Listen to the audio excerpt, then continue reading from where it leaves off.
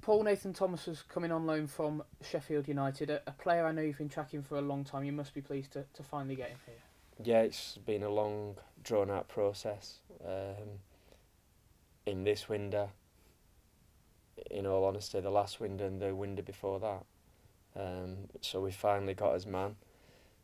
There's a lot of pressure on him now to deliver.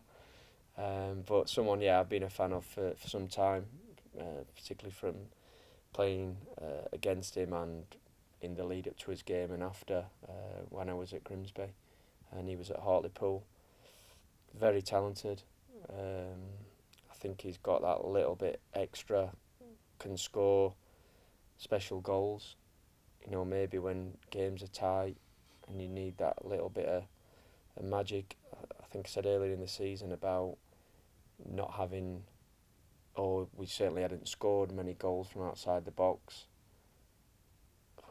He might not score one for us, but he's certainly done it in the past and has the ability to. And I think that maybe gives us something a little bit different.